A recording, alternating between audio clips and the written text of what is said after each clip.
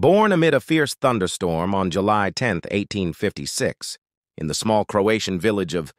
Smiljan, Serbian Orthodox priest father, and an inventive mother who inspired his lifelong passion for electricity, Nikola Tesla survived a near-fatal cholera bout as a boy and pursued engineering studies at the Austrian Polytechnic in Graz in 1875, dropping out due to gambling debts but briefly attending the University of Prague.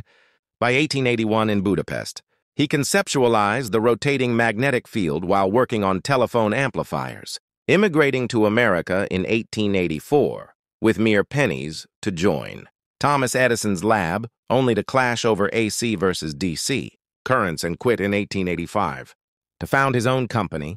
patenting the groundbreaking alternating current system in 1888 that enabled long-distance power transmission.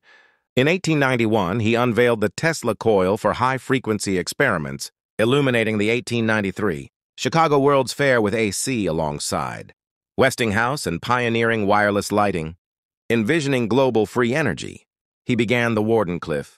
Tower in 1901 for transatlantic wireless communication, but faced bankruptcy by 1905 when funding dried up. Throughout his eccentric life, Tesla slept just 2 hours nightly,